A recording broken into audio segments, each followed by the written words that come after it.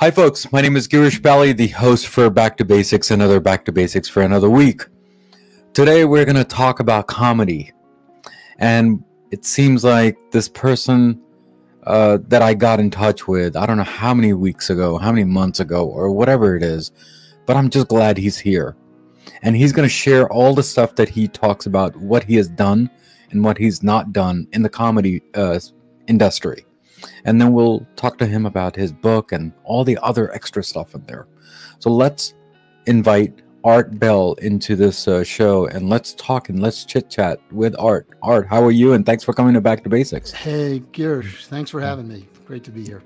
Absolutely. Before we get into the details of what you do, what you don't do, and everything else what we do, what does Back to Basic mean to you, Art? Back to Basics? Well, I had a long and varied career. I worked as an economist. I worked as a consultant. I worked in the comedy business. I worked at another television channel called Court TV. Learned about the judicial system.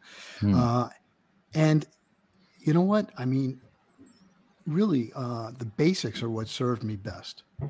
You know, the basic understanding of what management is, of what leadership is, and how to foment creativity among your staff. All of those things served me well in every job I had, including, you know, right back to the beginning. I mean, I mowed lawns. I don't think that mowing lawns at the age of 13, I really used a lot of the basic stuff that I ended up using in my career. But after that, the basics were really important to me. Yeah, absolutely. Art, thank you so much for coming on my show and explaining your basic way and your basic definition. So thank you again for that. Okay. So the words comedy, HBO, Comedy Central, what does that mean to you? Well, I started Comedy Central. It was actually called Comedy Channel when I started it. Right. In the late 80s while I was a financial analyst at HBO. And I wrote a memoir about it. And I'll tell you, writing the memoir gave me a chance to kind of evaluate in hindsight all the things that happened and all the things that I did. Not just I did, everybody did. I mean, you know, it was kind of a group effort. But I did want to get the book out there. I did want to do the memoir because Comedy Central, you know, it's been around for 30 years. And when I talk to younger people, they say, oh, yeah, Comedy Central, it's always been around. It's always been successful. And I wanted to say that Comedy Central was not always successful. I mean, when we first started it, when it was Comedy Channel, the first year, it was a disaster. It was a failure. I mean, I went to work every day thinking, okay, they are going to shut me down today. They're going to shut us down. They're going to fire me. I mean, it was just going so badly. The press was relentless in taking us apart. They said, it's not funny. What is HBO doing? And so I wanted to write this memoir to talk about the fact that comedy is hard, and Comedy Central took a lot of work by a lot of people and almost didn't make it. Doesn't it sound like that when you're starting a brand new business? It's almost like that, right? When you're starting something new, you don't know where to start. You don't know if you're going to make someone cry or laugh. In this case, comedy, right? You just have to start somewhere. You think that there's a comparison, or there's no? Well, that was certainly the case for Comedy Central. Remember, we had nothing. You know, we had to plan this thing from scratch. It wasn't like we could say, okay, there's that comedy network over there. We'll do it like that, but a little bit differently. We were the first one, and we had to develop a comedy network, and we didn't know what to put on it. We didn't know who our audience was going to be. We were really making it up as we went along. The one thing that I kept holding on to throughout the whole process was there's going to be a comedy network in the world. It might as well be ours. You know? Sure. So, and one of the reasons I started, I pitched the whole idea of a comedy network to HBO is because I really wanted to work at one. I loved comedy from the time I was a kid. And when I came out of business school, I did go to business school. I wanted to work in the television business. And I thought, why isn't there a comedy channel? That would be really fun to work at. But there wasn't. And so that's why I started talking to people about, hey, you know, what do you think about a comedy channel? Is that something that you know is gonna happen, or we should do, or what would it look like? And people generally said, yeah, it sounds like a cool idea, but nobody's ever going to do it. And I say, why not? They say, well, it's expensive. It's too expensive. Comedy is very expensive. You have to have writers, you know, original comedy is expensive. And I said, okay, so the trick is to find a way to do a comedy network that's not that expensive at the beginning. And they said, well, if you could do that, sure. So that's what I started thinking about. How are we going to do this inexpensively enough at the beginning so that people start saying, yeah, now it is a good idea. Yeah, thank you again, Art. But when you just told a story about age 13 and you always liked comedy, right? Do you mean comedy telling jokes or comedy being a goofball? I mean, comedy being a goofball. You know, you don't hear goofball as a term of comedy. Okay, so what do you call it nowadays? Okay. But thank you for reintroducing it to me. I actually got interested in comedy because I saw it on television. You know, I was watching comedians on the Ed Sullivan Show, which was a weekly variety show. And I saw, you know, the Borscht Belt comedians, Alan King, and Jackie Mason, those guys. And then I thought, wow, these guys are really powerful. They're getting the entire live audience to laugh. They're getting the entire country to laugh at the same time. I mean, not the entire country, but, you know, a third of the country would watch the Ed Sullivan Show at any one time. And man, that was you know, the whole idea that they could get everybody to laugh like that. I wanted to know how that worked. I wanted to do that. So yeah, as a kid, I loved comedy. And then as I got older, yeah, I guess I got in trouble a lot in school for, you know, cutting up in class. You know, everybody would laugh, and even the teacher sometimes, but they'd say, you know, you can't do that. So they'd send me to the hall or the principal. But when I got to high school, I started writing comedy a little bit, you know, satire. Actually, I got interested in satire.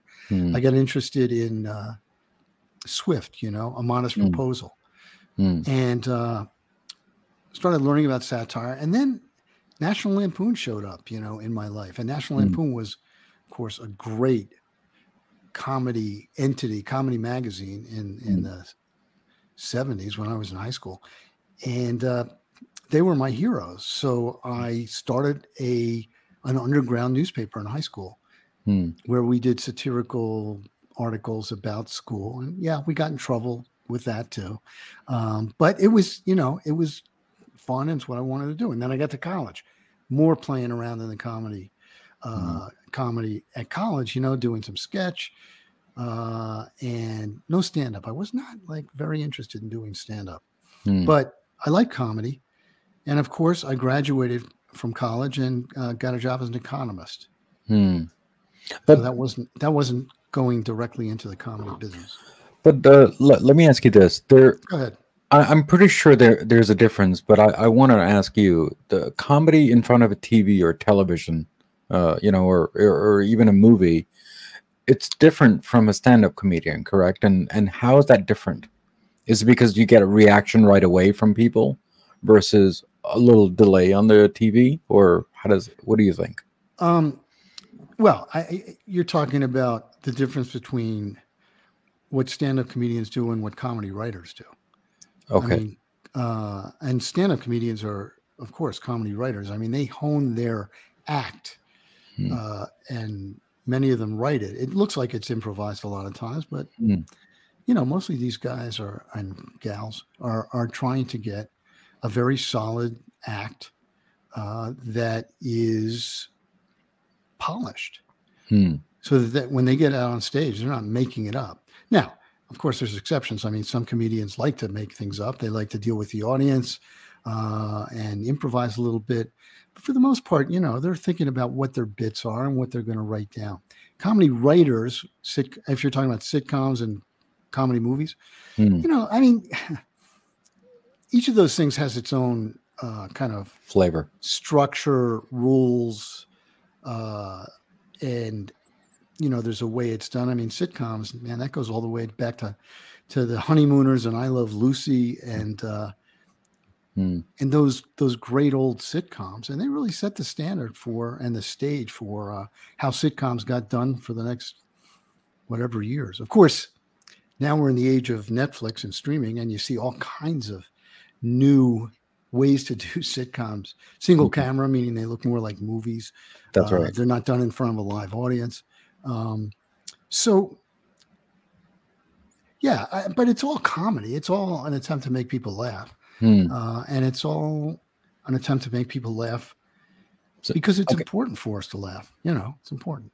But, you know, all the comedies that I grew up with back in the 70s and 80s, you know, the Three's Company, Mork and Mindy, Dick Van Dyke Show, all the I Love Lucy. That was the 60s, the Dick Van Dyke Show. Was it 60s? Yeah, I think it was 60s. Yeah, so, but I saw the reruns, obviously. Right.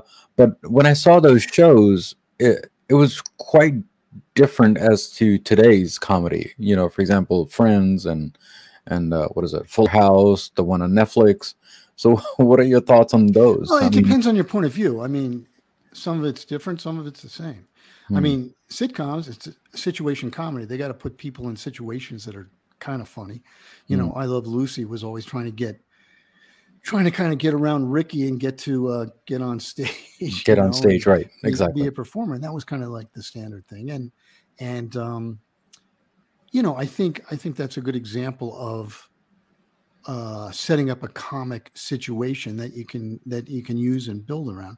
I think Friends was also, you know, they built their comedic situations around relationships, really. That's right. Among the six friends and six friends there.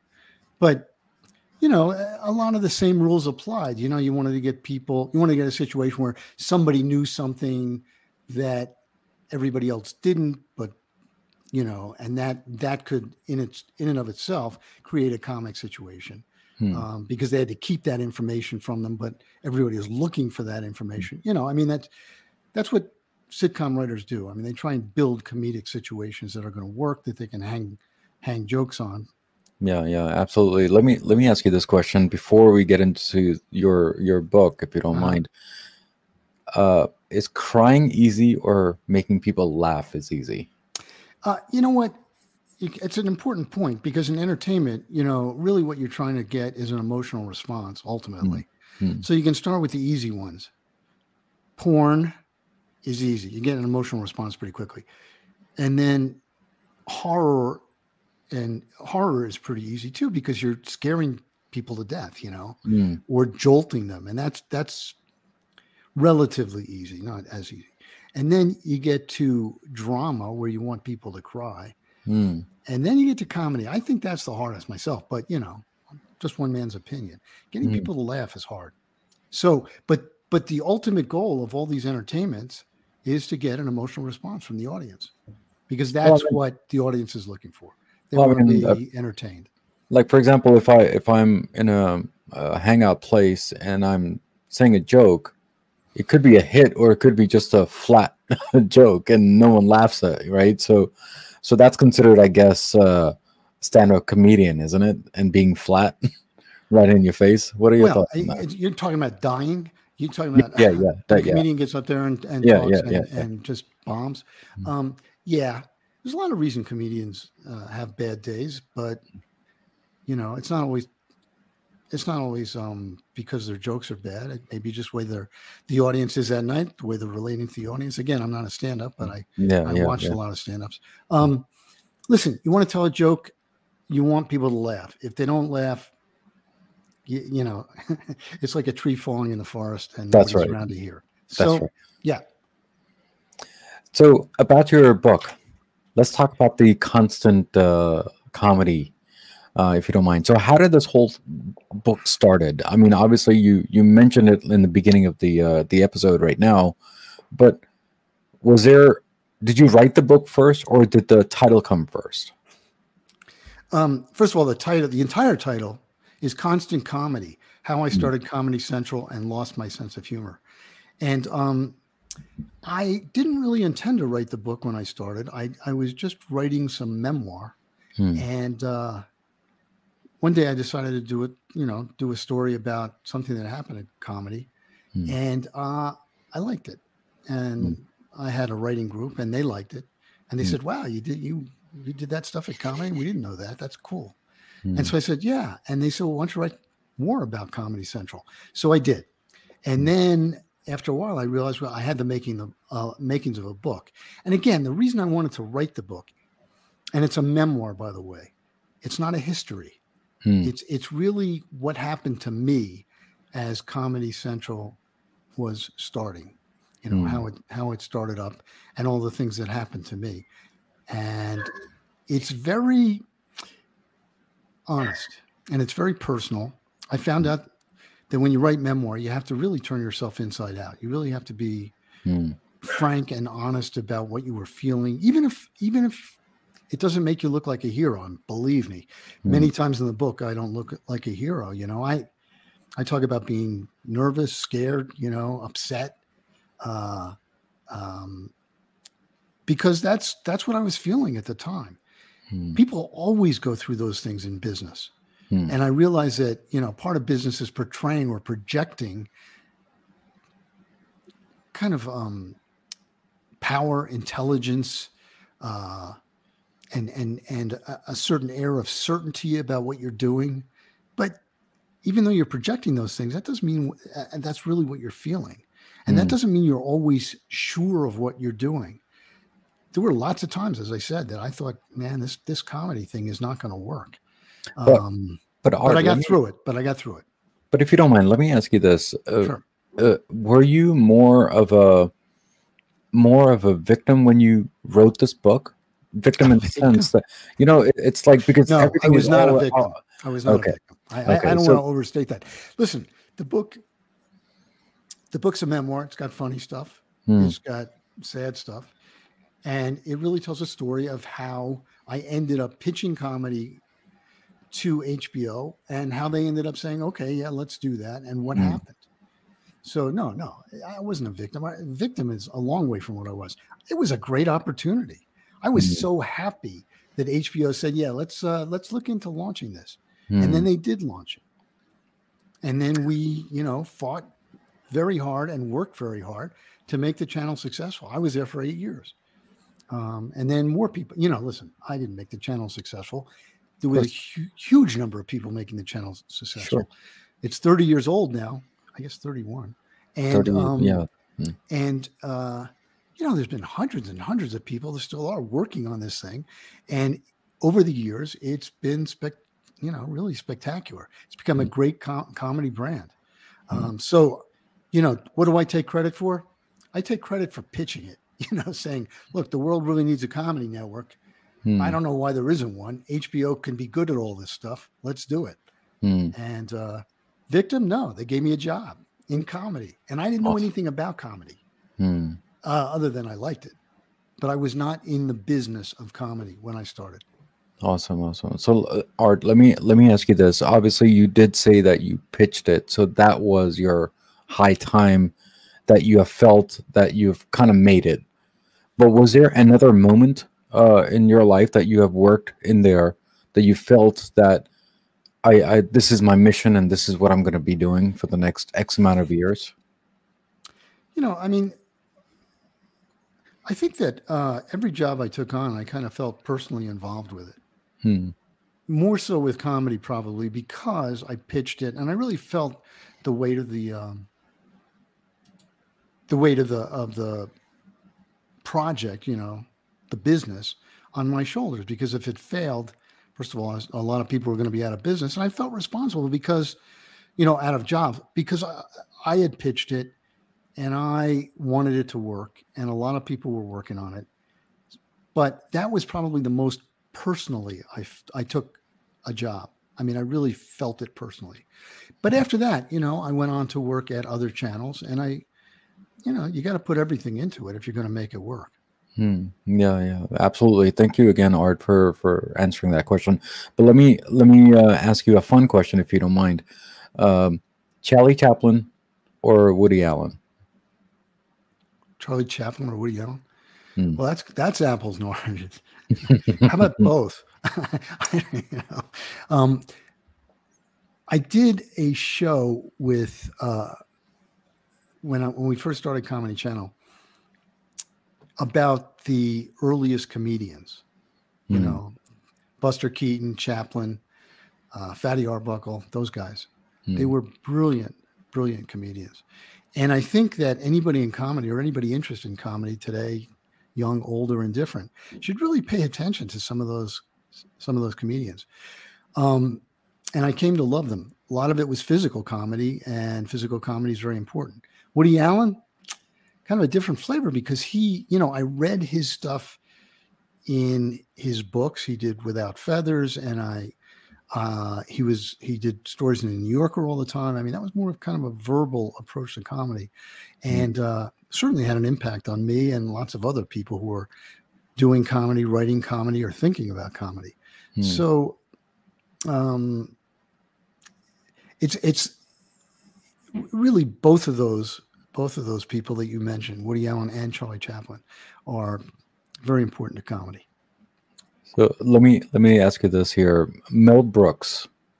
Love Mel Brooks. Amazing person. Yeah, amazing I put a quote director. of his in the front of my book, by the way. Yes, I saw that. And then that's why I'm asking this question. So if you take Mel Brooks' product, you know, all the stuff that he's done in the past, and you put that in today's world and release it, do you think that people are going to take it offensive? Because there are certain jokes which it doesn't really resonate to the environment today. What are your thoughts on that part? Well, comedy's, you know, I mean, we're sitting here in a very tender moment for comedy. Yeah.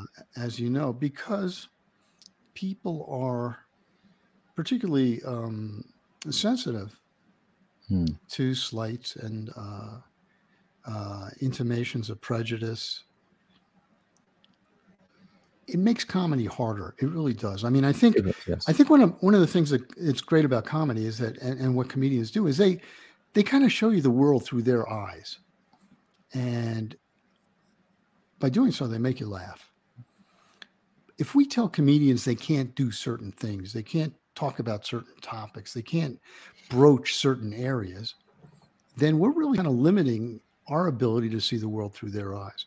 Mel Brooks, yeah, he did The Producers, which is a fabulous movie, and in it was Springtime for Hitler. And I remember my father being very kind of put off by that because, you know, Hitler, there's nothing funny about Hitler, right? And but Hitler wasn't a joke so much as Mel Brooks was trying to tell a story about some guys who were looking for the world's worst play. And they found it because some idiot had written a play called Springtime for Hitler in the movie. And they thought, okay, it doesn't get any worse than that. They're going to close that play in about 10 seconds. So it was in the service of the comedy. It was in the service of the comedy. But nowadays, if you say Hitler or you mention something on stage or in a movie or whatever, and people get offended, they're more likely to turn it off or shut it down. And that is tough. That is tough on comedians and tough on writers. I think that what comedians do best and comedy writers do best is they walk up to the line, and sometimes they cross the line. And if we don't allow them to cross the line once in a while, we're not going to get their best.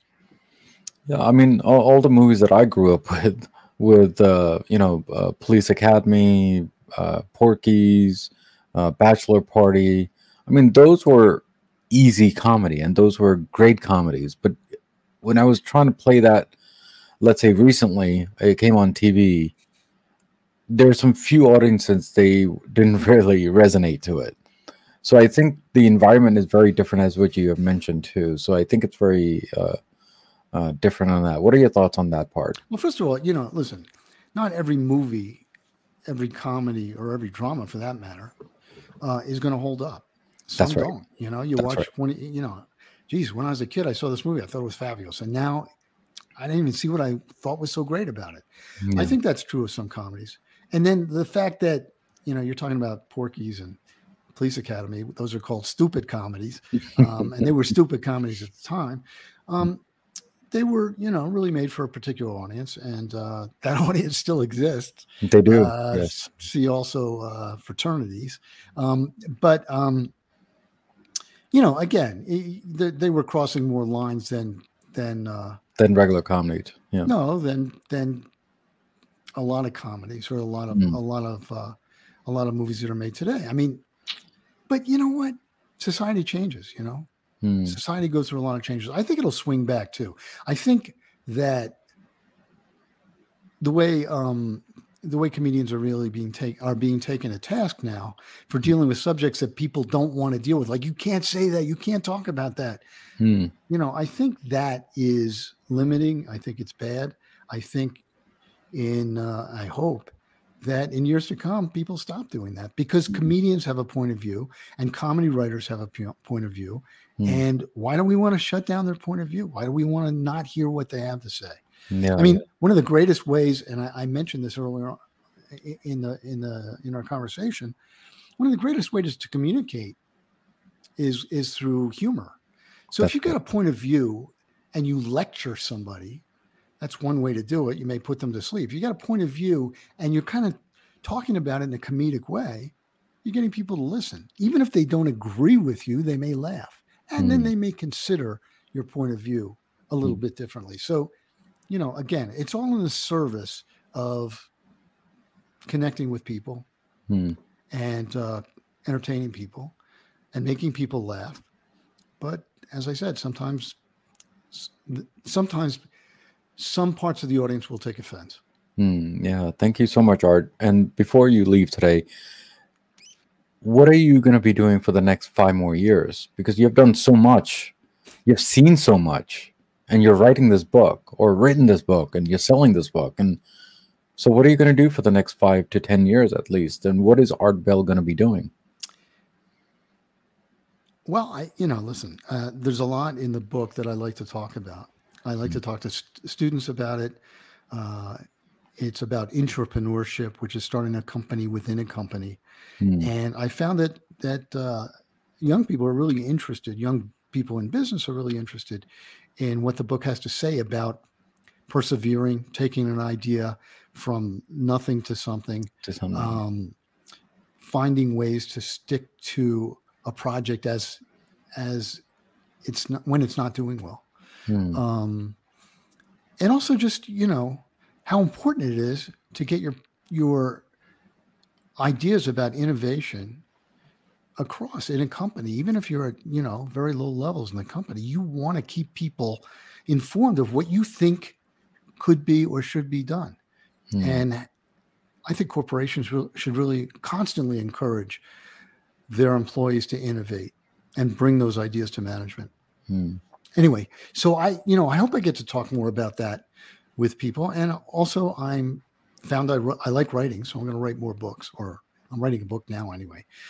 So that's what I'm doing. I'm retired from business and I'm writing pretty much full time.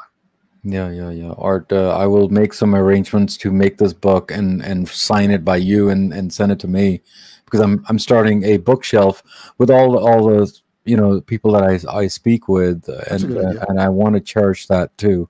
So thank you again, Art. Right. So before you leave today, do you have any quick words to all my viewers, and how was your journey on Back to Basics? Well, I've enjoyed our conversation. Quick words. Comedy is important. I will say that comedy is important, and humor is important in business. It greases the wheels of business, as everybody knows, and it's worth paying attention to and thinking about. Yeah. Art, thank you again for coming on my show and supporting me on the small podcast for season 2. And I started this last year, so thank you again for all your support and coming here. Well, you're absolutely welcome. I will mention that if people want to read my book, they can go to Amazon and look up Constant Comedy by Art Bell, and there it will be. Yeah, awesome. Thank you again, Art. Thank you. So guys, we spoke with Art today, and we talked about comedy and constant comedy, that is, right? And we talked about all the basic stuff that he's gone through, all the way down from when he started this whole Comedy Central, and what he's put into this book. So guys, as usual, as always, there is a quote from the day from Back to Basics, and hopefully Art will like this quote. And the quote is, "Behind every great man is a woman rolling her eyes." That's what usually happens, and somebody actually said that, and hopefully he'll like that. So guys, as usual, as always, what do I always say at the end of my episode? Everything in life goes back to basics, and that's what we did today, guys. Guys, you take care, God bless, and keep on commenting all my episodes, and it will help me to understand that you are listening and you're supporting me in all the way. And the three things happens in every episode, including this one, which is content, the guest, and definitely the host, which is the best. Guys, take care, God bless, and I will see you next time on Back to Basics. Next week's episode on Back to Basics. The countryside, or the villages, I would say, as we call in India. So they are less polluted, and you often find now that in this modern world, a lot of resorts and a lot of vacations are been going towards these places and not the urban areas, because that's where you want a break from the city life, not only the noise but also the air pollution as a factor. So yes, you can say that. Yeah, thank you again. So let's talk about your company and how you started this whole thing, if you don't mind. And I think, if I'm not mistaken, you just launched it